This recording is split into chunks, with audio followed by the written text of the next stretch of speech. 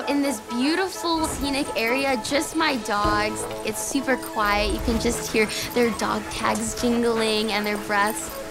It's just pure happiness. Like, I think every time I have this moment where I just laugh out loud. I'm Ellen, I'm 15 years old, and I'm a dog musher.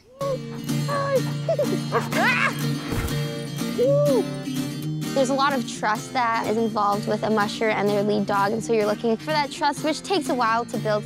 Oh, it's a girl, not a boy. All these guys have no regard for bathrooms. Come here, Slick. Hi. Hey there, buddy. Hi. Hi. My dog's named Chief, and I wasn't actually looking at this dog, but I actually saw Evan's dog, and I thought he was really cool. But then Evan, kind of took him, so I went to go look for a different dog. And I found him, and I felt an instant connection. Luke has 2 different color eyes. His left is blue, and his right is brown. Some dogs are just born this way. Very attractive, very handsome. For terminology now, you guys have to know that, of course. When you're asking your dogs to go, you say hike, and then if you go right, you say G.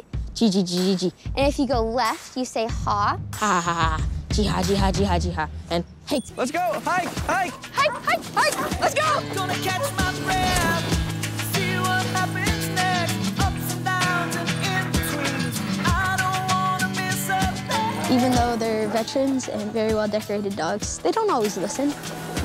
Definitely have to keep my head in the game. Once you let go of your mental strength, you can get lost in the trail.